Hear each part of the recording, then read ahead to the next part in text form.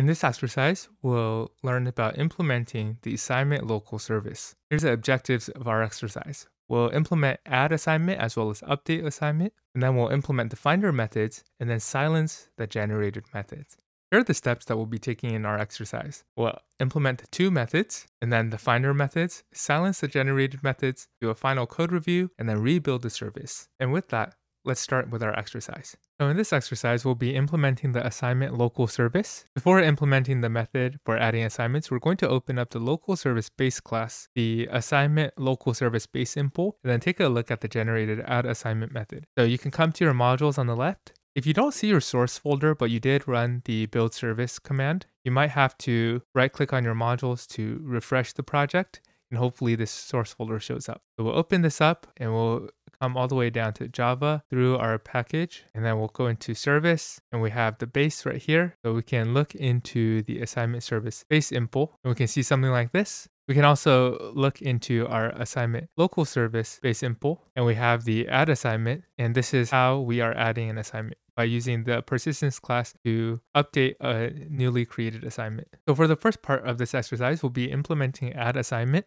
Go ahead and open up assignment local service impl. So it's different from the base impl, but you'll find this in the service impl package. This is what the empty class looks like over here. And we'll implement the add assignment in the class as follows. I'm going to actually copy this over from our solutions document, and then I'll walk us through the code. So this is the add assignment method that we'll be implementing. It takes in a group ID, a title, a description, a due date, and a service context as the parameters. So from here, the first two lines, we're getting the group and the user from the service context and the group local service, which is what we reference in our service XML. We're also getting the user from the user local service, and this comes packaged with most entities. We'll also generate a primary key for the assignment. So for this, we're using the counter local service, and we're incrementing the assignment class. Then we must create the assignment. By creating the assignment though, this doesn't persist the entity because it's not being stored back into the database. After we create this assignment, we'll have a reference to it over here, and then we can populate the fields with the information we had before as well as the arguments.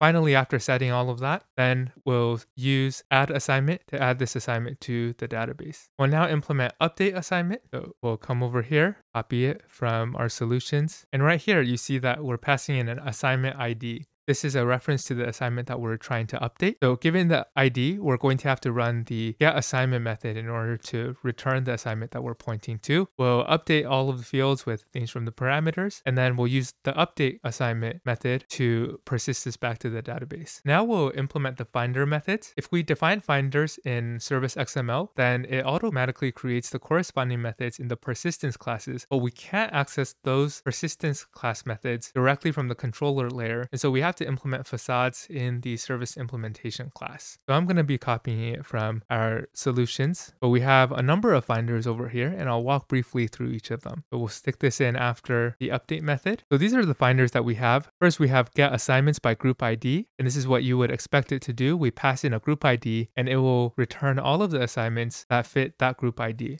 We have one with two more parameters, a start and an end, and this is for pagination. If you're given 100 search results and you say the start is 20 and the end is 40, then you're returning the results between index 20 and 40. Then we have a get assignments by group ID with one additional parameter, and this is an order by comparator. And so for here, we can stick a comparator in there to define a specific ordering for a given search result. And so you might want to sort based on modified date by create date, and you can do that right here using the order by comparator. We can also get assignments by keywords. And so in here, we see a parameter for keywords, and we will be calling the finder but a dynamic query over here where we're searching by keywords. And then the start and end also represent pagination, and the order by comparator gives us flexibility to order by a specific criteria. We also have get assignments count by keywords. And so this isn't actually returning a list of results, but this is returning a long. And dynamic query count is run here to count how many results that we get when we run the search. Finally, we also have a get keyword search dynamic query. And right here, we're allowing a list of keywords to be entered in. And then we are running a dynamic query on the keywords to search by those. Now, finally, we must silence the generated methods. And so we'll be adding the following snippet to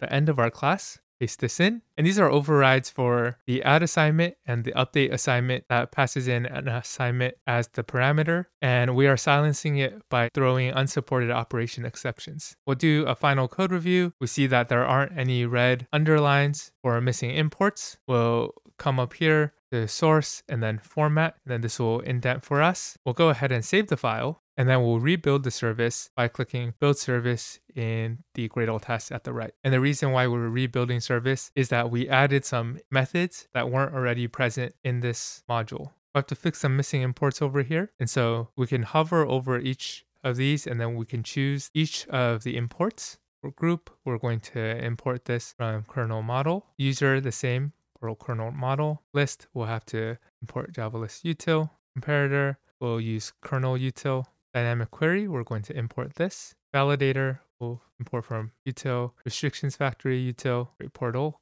Then a disjunction also from create portal. Then we have portal exceptions. And then the date that we'll import from Java. Java util time and not SQL. And at the very top, move this package declaration here.